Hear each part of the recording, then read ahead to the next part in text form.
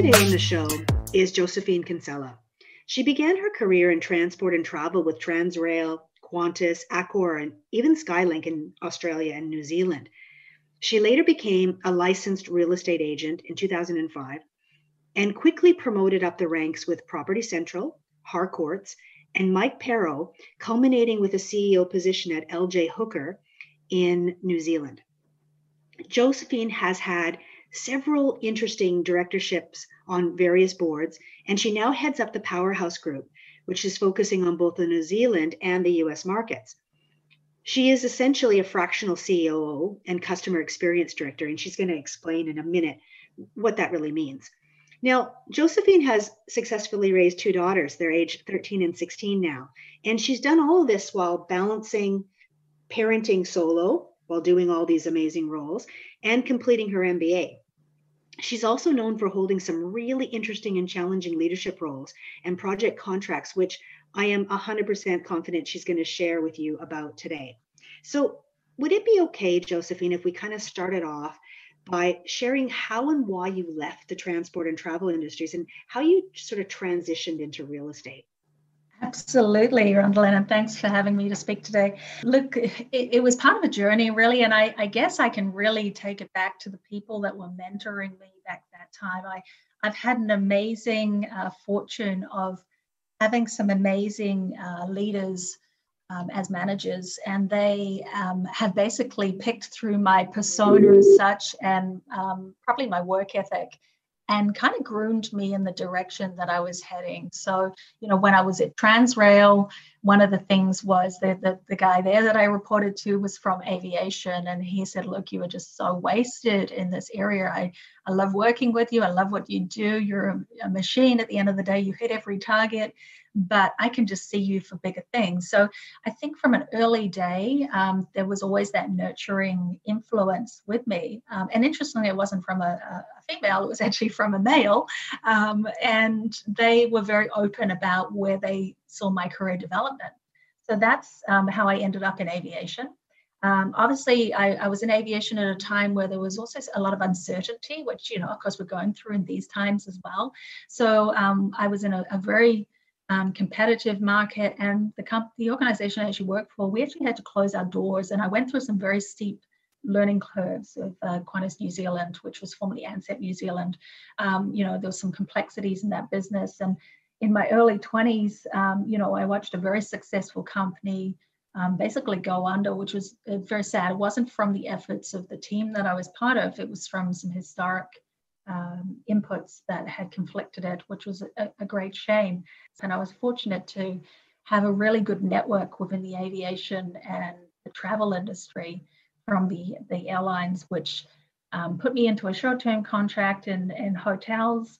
And then I was shoulder tapped to go into a private aviation company where I basically stayed until my first child. So basically until I was 6 months through my pregnancy, when then I was pretty much forced to take a break from my career.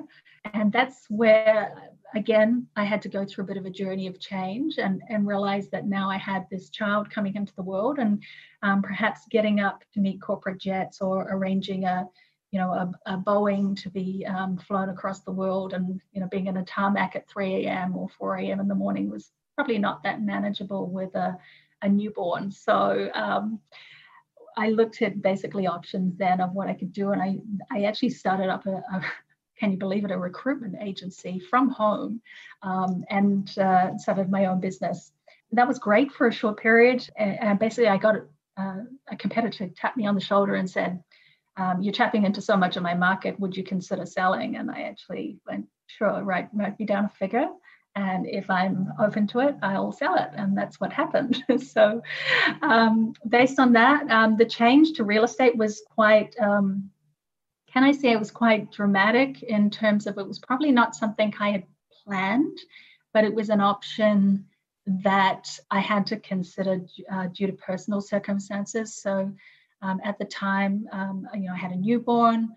I just sold my business, and I had some things in my personal life that really needed addressing, and that's where I got led into in real estate. I'd relocated to Australia, and yeah, basically it was an opportunity that I knew that I could try a different approach to. So one of the things that I'd learned over my corporate life and my sales and development life, through my younger years and the skills that I had applied, I decided I would put that into the real estate industry and try and do things really, really different. And that was probably back then, it was probably in 2005, it was probably a little bit forward thinking. I was one of the first people to put my face on the side of the car, as a wrap, not as a magnet, but as a proper wrap.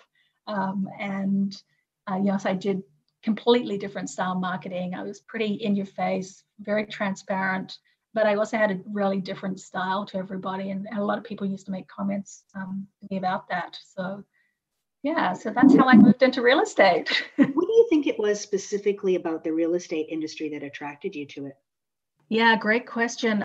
For me, it was the ability to have kind of like a self-employment opportunity, and it's a business within a business. So I think also the balance of it, the fact that you could have the flexibility around your family.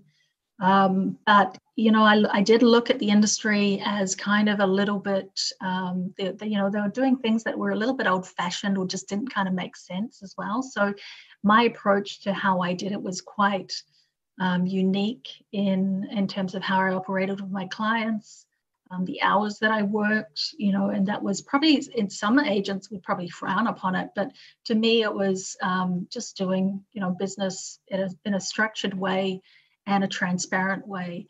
I've done deals over the years where I actually haven't earned a cent from, but what I knew it was the right thing to do, and what came from that, I probably earned a tenfold from it. So yeah, it was an interesting time to enter into real estate. And then of course, I was pretty good at what I did, and there was that urge to take it further. So that's when I opened my own agency. And that was, a significant investment. It was further study. It was a lot more time commitment, but that was really, where I like to focus. I had a passion for startups and growing business. So so I moved into that. So what were some of the rookie mistakes that you saw people making when it came to investing in property? Investing in property. Wow. Look, for me, I think even today, I still hear people going the same approach. The first thing they do is they walk up the street and they go into their bank and inquire on funding. And I don't think people realize how that affects their credit rating. If I could give anybody advice on property investment now and getting funding, the first thing I would do is find yourself a really good broker. Reason being is they can tap into, financial lending that often is not thought about. And, whether you're doing it from a personal approach or a commercial approach, whether you need to cash for starting a business or, into property, there is other ways of getting funding, whether it's angel investing or crowdfunding. There's personal lenders out there that are just not the norm. And the only way to tap into them is have a really good mortgage broker. And that would be something I would ask a mortgage broker about is, who are the lenders that you're working with, first tier, second tier, and are you doing any private lending? Who's your network? Fair enough. Are you finding that the interest rates that are being offered by some of those private lenders were comparable to the banks? I think it's more of a case of these days, particularly over here in New Zealand, and I know also sometimes in Australia, it's more the restrictions of the upfront investment or deposit that you need that, controls your ability to actually raise those funds. So, yes, it's going to cost you a little bit more, but you're going to get access to the funds that you actually need to make that step. And that's a big decision because, look, there's two approaches to real estate. And if I can take it back to when I first bought my first property, it was not in an area that I ever thought I would live in. And, it was a property that I was going to flip. So that was okay. But down the track, I also learned the skill that I would buy in an area, not necessarily for me to live in. I would focus more on investment, and I was quite happy to rent a property that I wanted to live in.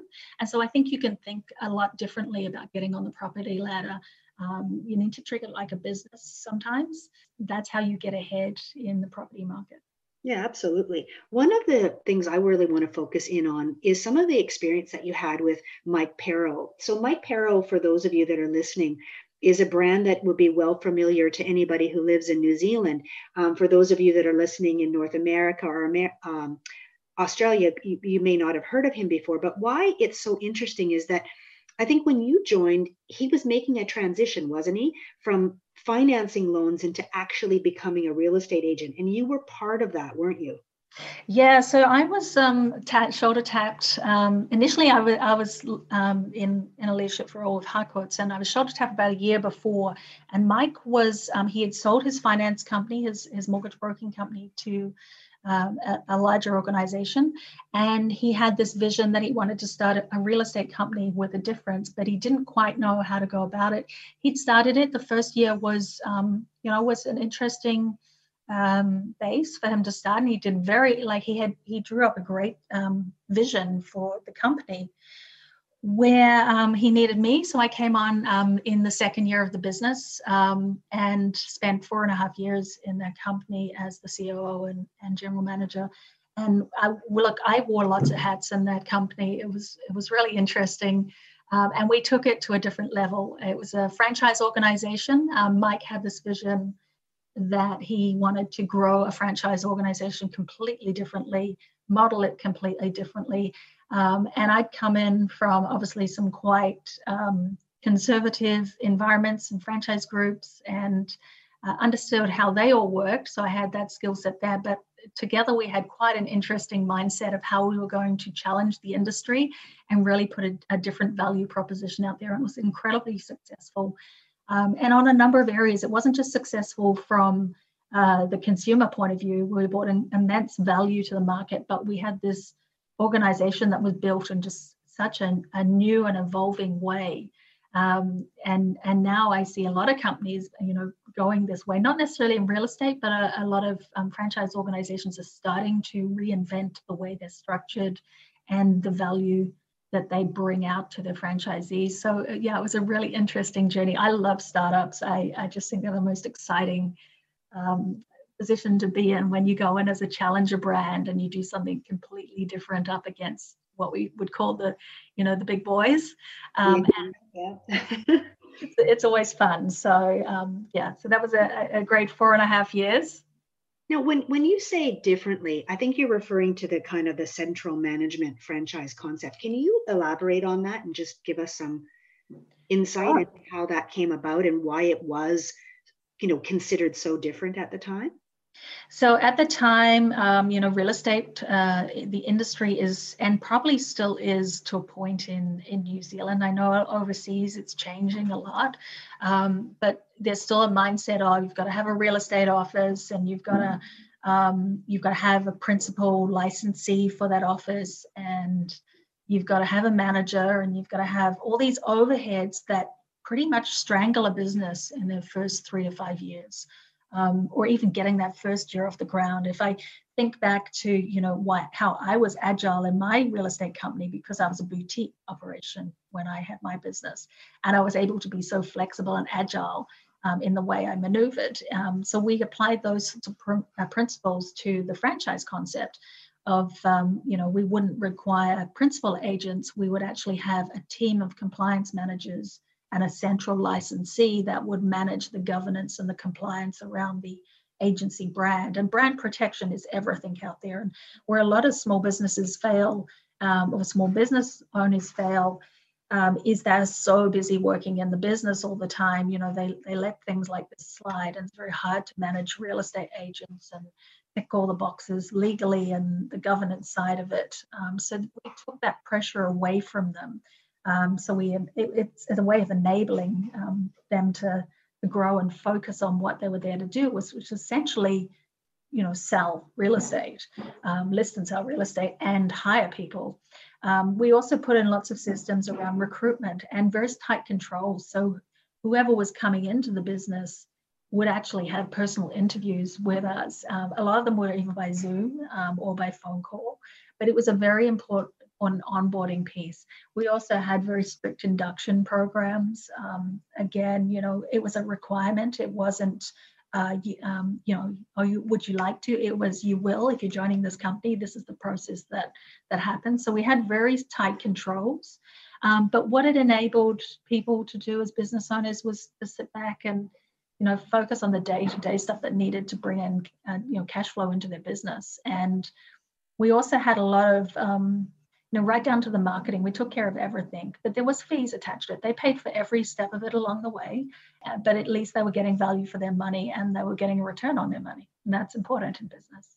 Well, and one of the little known things is that about 77% of people who buy franchises are financially illiterate, have zero commercial acumen, have never owned a business before. So how did that work out for you in terms of, helping them with things like their business planning and how to negotiate a lease that was going to be cost effective or work for them? How did you manage all of that? Yeah, so in the early days, I was very much involved in onboarding the franchisees.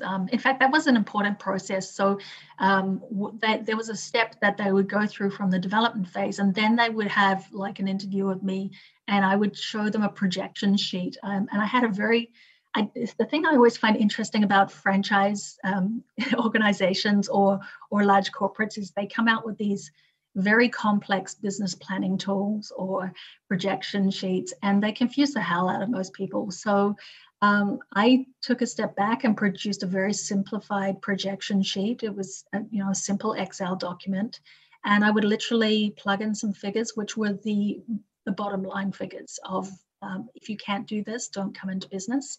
And they would have all the expenses in there of their first year. So literally they could visibly see what their first year would look like, and also their second year and their third year if certain elements changed. And they could play with that document. So I would run through it initially, and then I would send them that document.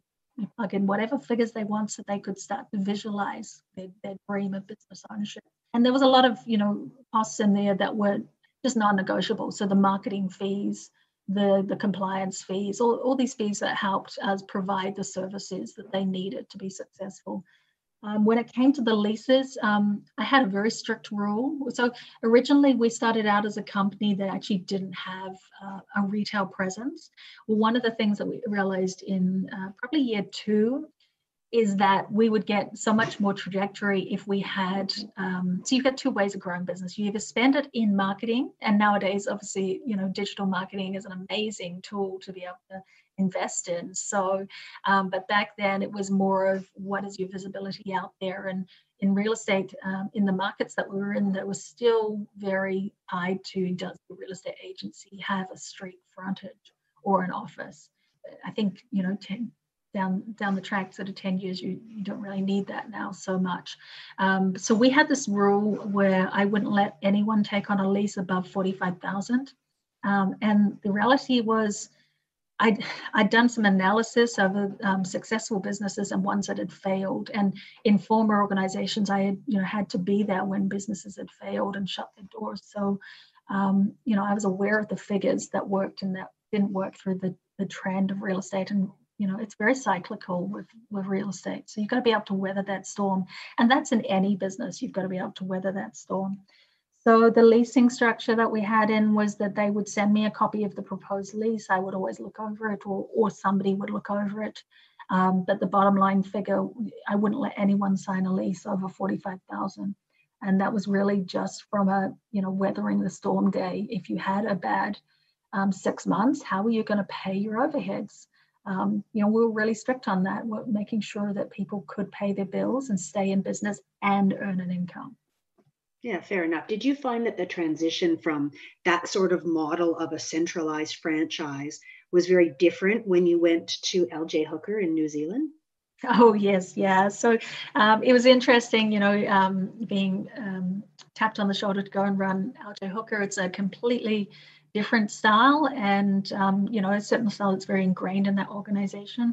And again, that change management piece would come in, that trying to get people to understand the overheads in their business weren't necessarily there making the money or giving them a return. So I guess when you work with an organization that has been around so long and processes have been operated so long, it's a very slow burn with culture change. So, we got some great wins, and, we brought in some new tools and started to apply, those sorts of principles that we had used centrally into more the owner-operated licensee environment, which is, they're responsible for their own compliance. It's still the brand that's affected, but they are still responsible.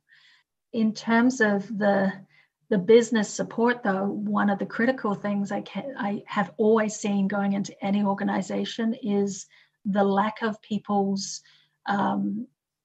sitting down with a mentor and actually doing a plan and being accountable to that plan. And that's one thing that I've always focused on in any organization is, where's your business plan? Who are you meeting with quarterly? How are you accountable to this? And also your budgets. And absolutely. And how visual is it? How visual, absolutely. And how simple it is, because, coming back to, the ones I've seen over the years in other organizations were really complex. I would break it down to a simple, with an A3 document where I'd work with them on brainstorming what was in their head, put it to paper so it was visual, and then help them break it down into task analysis of how they could go forward in their business. And same as I grew the teams, I would teach them how to do the same approach, because it's a valuable tool if you can go into a business and help support them as a mentor like that. And now when I coach businesses, that's what we always talk about is, let's start from the plan. And let's really work out what your vision is. Also working out your exit strategy as well. And people would always look sideways at me when I'd say, well, what's your exit strategy? And they're like, well, I've just opened this business. What do you mean? I'm like, I want to know how long you're in here for, because I want to know what you want to get out of this business, what your expectations are, and let's put this down, because you need to mind map this. You need to plan it. And presumably they don't want to die in the business. They want to pass it to a child. They want to sell it to somebody. They're planning to build it for a purpose. And that purpose is that it should be worth something. Absolutely. And the thing is, where most business owners go wrong is they're still so busy working in their business, not on their business. So, having that ability to map it out, put it in a plan, and actually step back and look at it and work out how you can, learn to delegate certain areas of the business so it's not governing your life, and you can get that freedom of what business ownership really should be like. You still got to work hard, but there's ways of doing it that structures it so much better to have a life from it. And speaking of having a life, Josephine, a number of years ago, you had a major health scare. Would you be willing to talk about it and also how it shaped you into the leader and the mother that you are today? Because I think the listeners will really benefit from hearing your amazing story. Yeah. Okay. Yeah. No problem. So no pressure.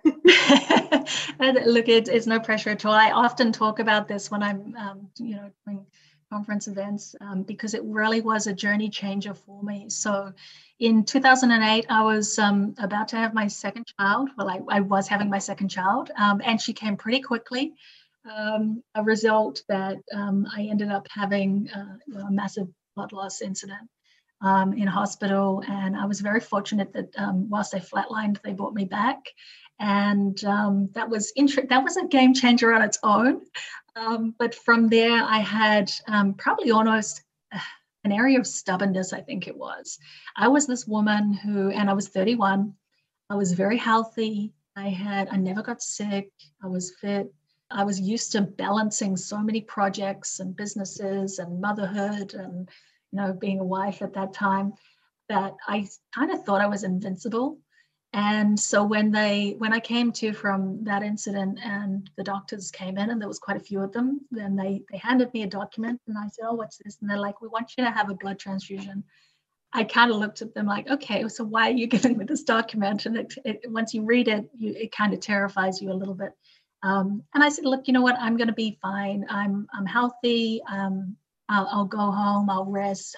I'll balance things. I won't return to work quite so much, but I do need to leave the hospital and get back to some normality. I've got 2 kids to look after, and a business, and I really need to go. So I checked myself out.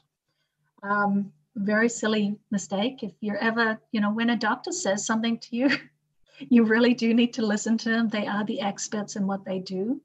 They did warn me what could happen, and I was just very, very stubborn and silly.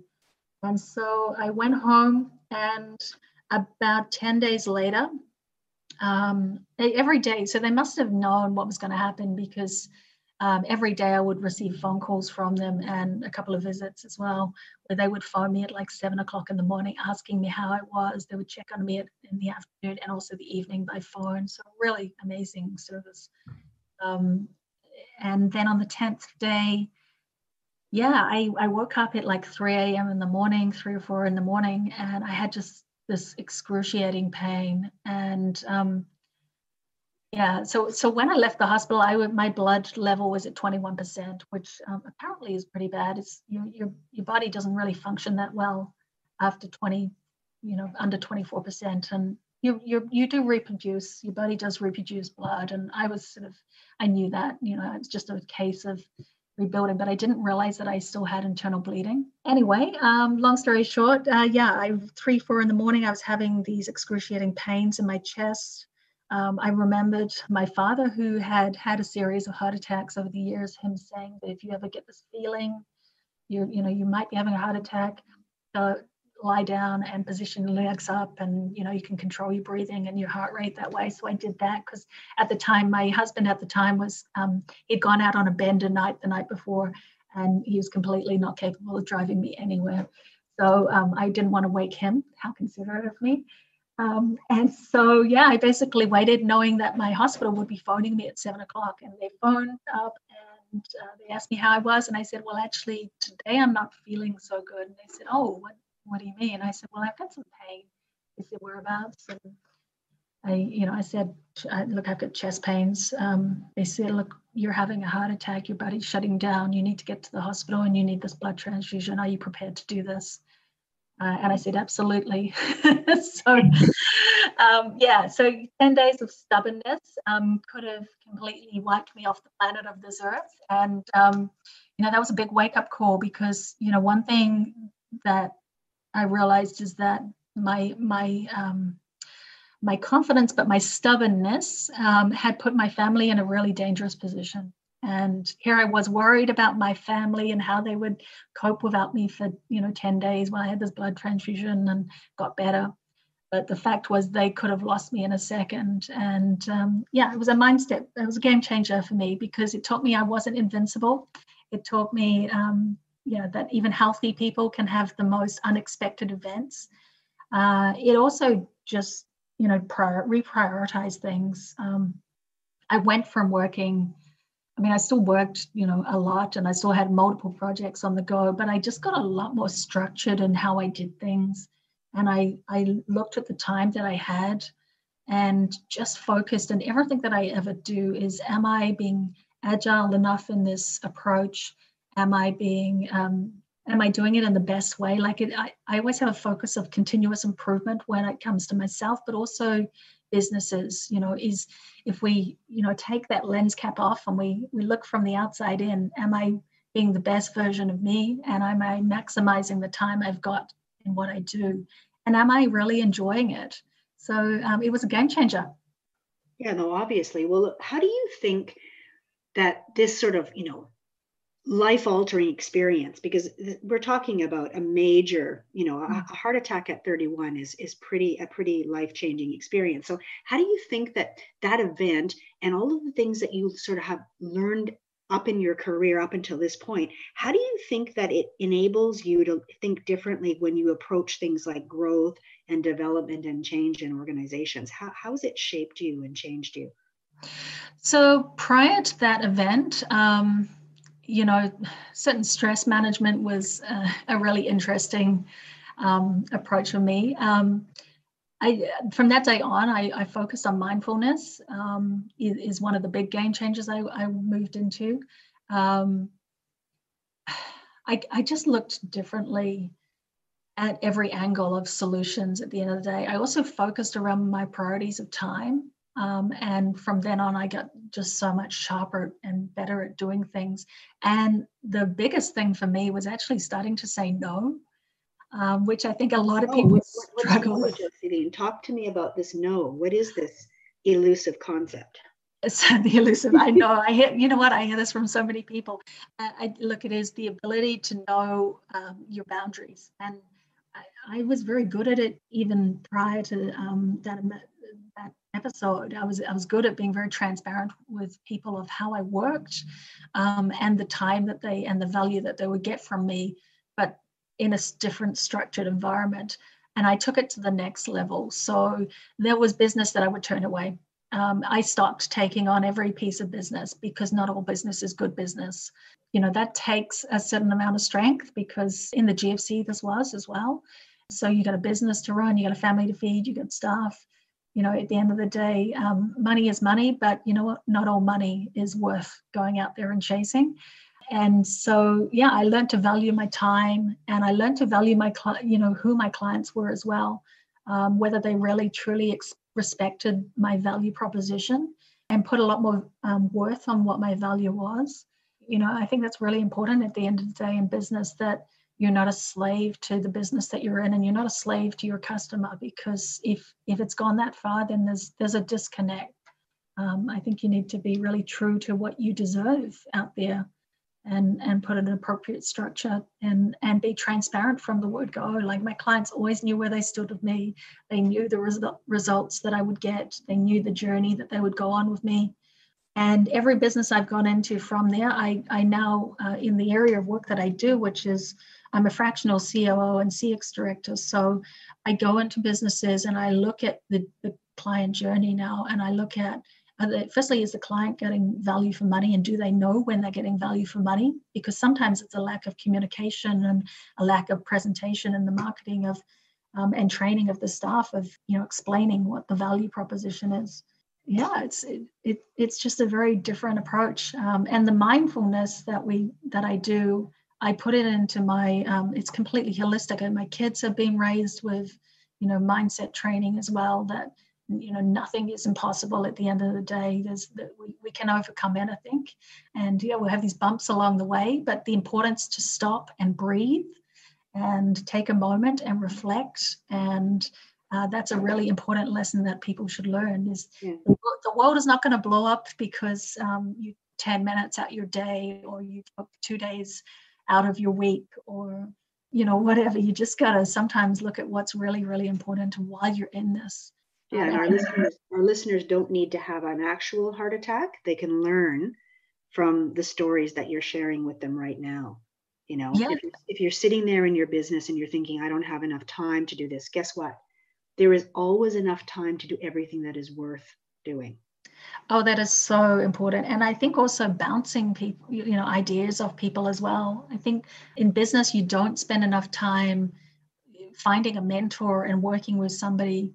I think it's a really important sounding board as a business owner. It is lonely in business ownership. It's lonely in leadership. And if you don't have somebody that you can go to and say, hey, I've got this idea. And sometimes they'll be quite reflective and say, actually, that's not a very good idea, and here's the reasons why. But you need that sounding board. And if anything I've learned over the years is, go and invest in a mentor or a coach or a leadership team that will take that approach with you, because it's just, being a fractional COO, that's what I do. I bounce the ideas back to the CEOs and the leadership team of when there is actually a gap or a problem. It's taking a different approach. You learn to be, I don't know, I would consider myself now, I'm probably more intuitive in what I've learned over the years, and I can go in very eyes wide open and, take a very balanced approach and sit back and listen. Like, listening is the key. You take time to listen to your clients, listen to your staff, listen to your partner, listen to your family, listen to your mentor, and just listen to your body, right, Josephine? Oh, that too, yes. And that was a big, important learning. Yeah, that was my problem. I didn't listen to my body enough. And there were little warning signs that were telling me the whole way. Now I listen to everything. I know my body very, very well. And I also, I just don't take things for granted. You literally every day you wake up, you should feel blessed. I've lost a number of friends over the years, and some of them, some of them through suicide, some of them through illness. And, my more recent one was just a year ago. One of my very good friends, I lost her. She only had a year with cancer. I watched her leave behind her 2 children and a husband. And again, a reminder that every day we spend waking up is precious. Like, don't waste it. Yeah, absolutely. Well, one of the things I want to do is I want to, in the show notes, leave everybody with some of your specific contact details, just so that it's easy for them to reach out. But if you had to, let people know in a really quick nutshell what you do and what's the best way to contact you, what would you say? Okay, so what I do now is I'm a fractional CEO and CX director. So I map out client journeys and conversational pieces within an organization, structural overviews. I help coach people in different divisions, and I help a lot of CEOs and leadership teams just identify the gaps and bring together their strategy. Do you have favorite industries that you like to work with, like favorite types of businesses? I'm passionate about technology, but also about development and construction. But no, there's no, the wonderful thing I've learned is don't box yourself up. I love being at the ability to be agile. And because I've worked in so many different industries, I can put on a very different approach. But I get some buzz out of game-changing industries, I think. But I also do, coaching with just small business owners anyway. So if you want to ever reach out to me, you can. Contact me by email first, and I'll happily get on a Zoom meeting with you or a phone call. And it's very easy to touch base with me, no matter what time zone you're in. I've got appointments available all over the world, any time zone. Fair enough. Well, thank you so much for being a guest today, and also for being so authentic and open and vulnerable with your story, because I really think that I learned heaps. And I also think that it's going to resonate with a lot of people and change a lot of people's lives. So thank you so much for being with us today. Oh, it's a pleasure, Rondalyn, and thank you for touching base with me. It's always lovely to meet a like-minded individual like yourself. Take care. Take care.